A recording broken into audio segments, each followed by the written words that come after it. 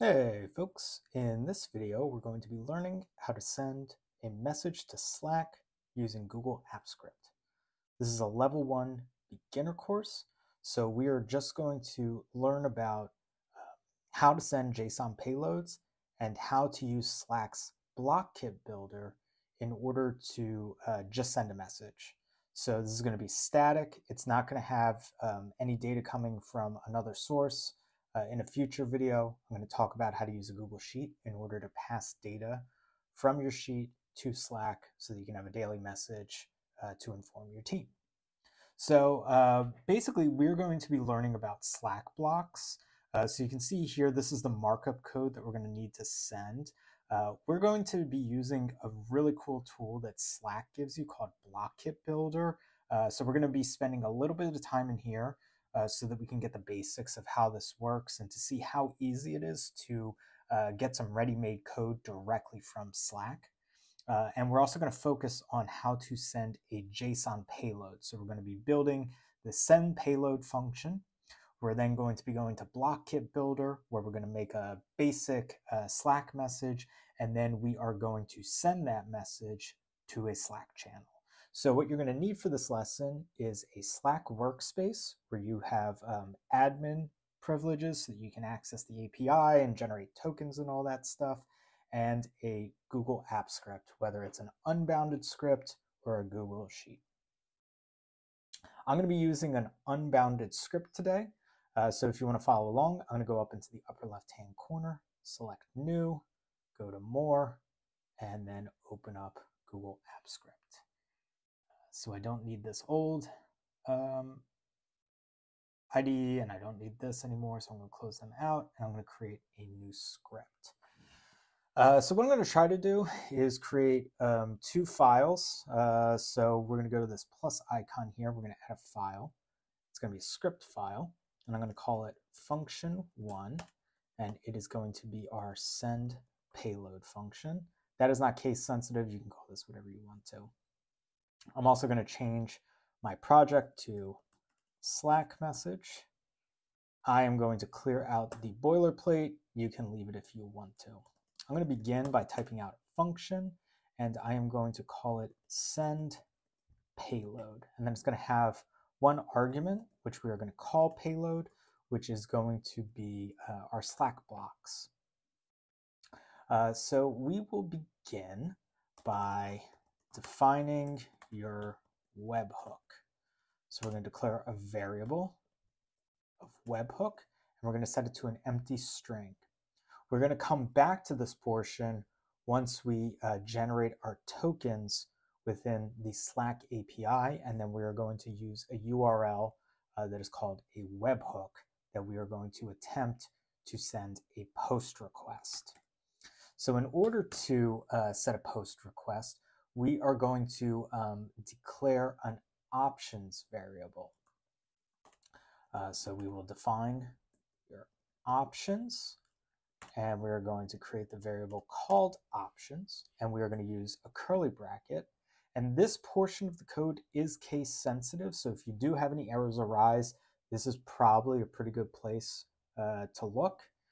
So we are going to use double quotes, and we're going to type out the word method. We're going to go to the right of the double quotes, use a colon, and then we're going to use another set of double quotes, and this is where we're going to declare our post request, right? Because we want to send data to Slack. So instead of get, we will do post. We're going to use a comma and hit enter. We're going to use another set of double quotes, and we're going to type out the word content, and then we're going to use a capital T for type. Again, this is case sensitive, so make sure you have content type with a capital T. Go to the right of your double quotes and create a colon. Use another set of double quotes and declare applications/JSON, right? Because we are sending a JSON payload. So we're going to go to the right of that double quote, use a comma, hit enter, and then we're going to use mute capital HTTP capital E exceptions. So mute HTTP exceptions with a capital H and a capital E. Go to the right of your double quotes, another colon, and then we're going to use a Boolean value of true. So in the event that we get any HTTP exceptions, Google Apps Script will suppress them. So any HTTP errors will be suppressed, and our script will continue to run even if there is an HTTP exception. We're going to use a comma, hit enter, and this is going to be our last setting. So we're parameter, we're going to do payload, go to the right of the double quotes, use a colon, and then we're going to use all capital letters JSON. You can see it comes up as a suggestion dot stringify. We're going to use parentheses, and this is where we're going to pass the only argument of our function. So we're going to type in the word payload, and that payload will be the Slack building blocks that we're going to get from BlockKit. Cool. So now we're going to use a try catch so that in the event of an error, we will get some logging so that we can debug it. So we're going to try catch to send the payload. So we're going to do try with a curly bracket.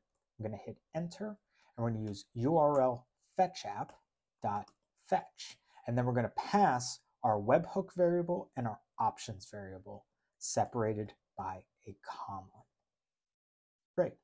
Now we're going to go down one line, we're going to hit enter, and now we're going to use catch with an empty parentheses that we will pass an E to, and that E is going to stand for error. So then we're going to use curly brackets, hit enter, and we're going to use a logger.log so that if we do get an error, it will be logged out, and that will help us debug. Great. We're done the first portion of our script. We're going to go back up here, and we're going to add another script file, and this will be our Slack blocks. And we can clear out this function here, and we're going to declare a variable, and we can just call it blocks or whatever. And we're going to set it to nothing. Actually, you know what? We won't even put anything there right now, so we don't have that red line. You can save it if you want to. Okay, now we're going to go over to your Slack channel. And for the purposes of this lesson, I'm going to add a new channel, or I'm going to create a new channel, and I'm going to call it level 1. I'm going to hit next. You don't have to do this if you don't want to. I just want you to see that you can create channels for sandboxing and development, any of that type of stuff. So I'm going to create it, and I am not going to invite anybody because I'm the only person in the Slack channel. So you can see I just created this, and now we're going to go up to our menu up top here. So you can see my Slack channel that I created just for this video is called Bridgety Development. So I'm going to hit this down arrow, and then I'm going to go to Tools and Settings, and then go to the Administration panel and select Manage Apps.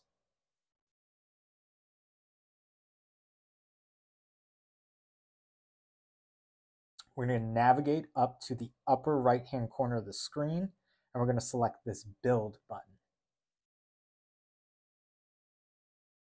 We're going to use this giant Create an App button, which should result in a token generation option down here.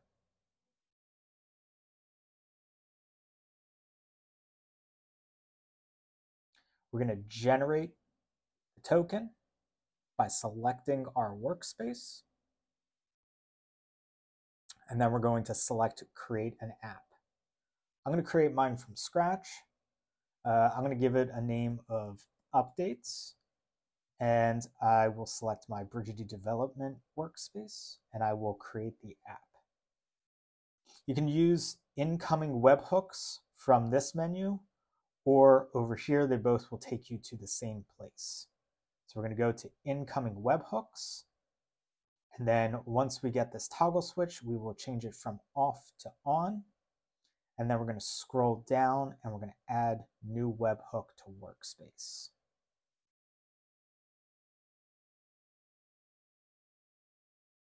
Search for the channel. I'm going to do that level 1 room that I just created, so you can see all 4 of my channels are available here. So I'm going to select level 1, and then I'm going to hit allow. Cool, so now I'm going to scroll down, and I will have a webhook URL, which you can select copy. You can see we have a success up there, so I've copied it to my clipboard. We're going to go back to our app script, and we're going to go to that empty string where we had webhooks, and we're going to paste in our webhook URL. Now, I do want to note that you want to be careful with giving this out, because when somebody has this, they will be authorized to write to your Slack channel. When I use this in my work, I'll usually hide it in a file. I know some other people will use the user properties menu, which can be navigated in the project settings. I typically develop in isolation, meaning I'm the only one that has direct access to my scripts. But if you are developing with a team, then you are going to want to make sure that this information is not available in your scripts. You don't want to upload it to the internet or anything like that. Make sure people do not have access to your webhooks. In the event that you do develop this way and you have suggestions, please leave them in the comments section. For the purposes of this video, though, I'm comfortable making this available to you because nobody else uses the Slack channel. I made it for development purposes, and I'll probably delete the credential after this video. Cool. So now that we have this webhook, we can start writing to Slack. Now, as you saw in my example, and actually now that we're in here, you can see that updates has now been added as an integration to the channel, as well as to the Slack workspace. So the cool thing about Slack is the block kit builder that I showed you. So instead of having to learn how to write code for a Slack bot, you can go to, I believe, documentation up here. And then let's just search for block kits, see what we get.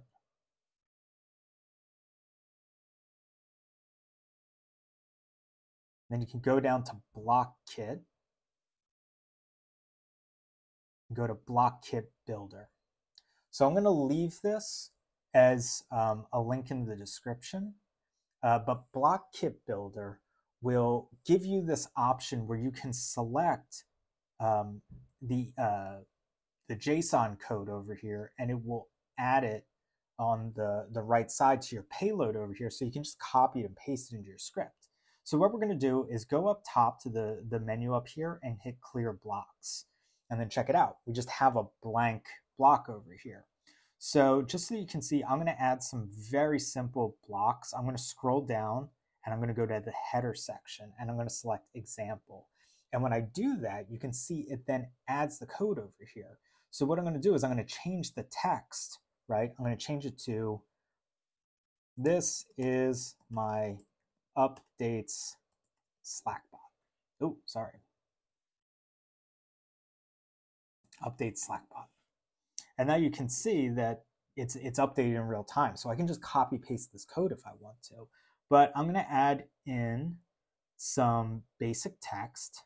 It just says, hello there, I am a basic rich text bot block. And as you can see, if we wanted to, we could just change this to whatever we wanted to.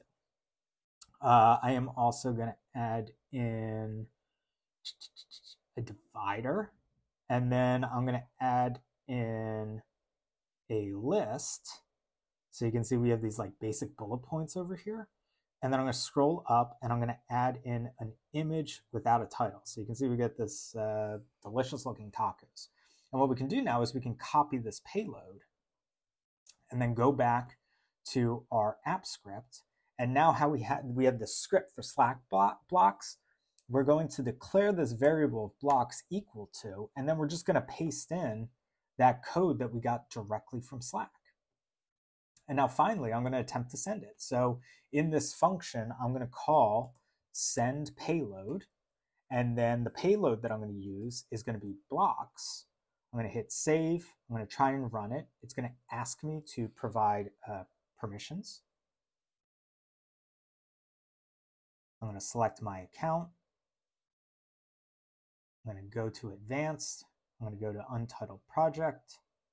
I'm going to allow it to connect to an external service so that we can send this to our webhook using URL fetch app. We didn't get any errors.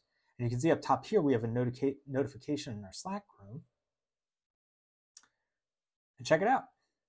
We now got this. This is my update Slack bot with the rich text block, all that stuff that we brought over from the block kit builder. Cool. So to recap, we learned how to send a Slack message.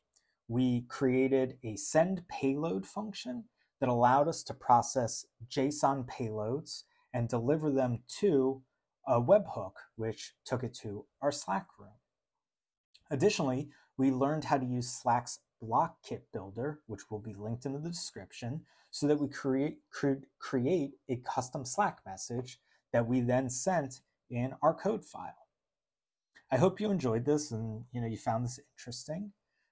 If you would like to learn more things about how to deliver data with Slack, please let me know in the comments section.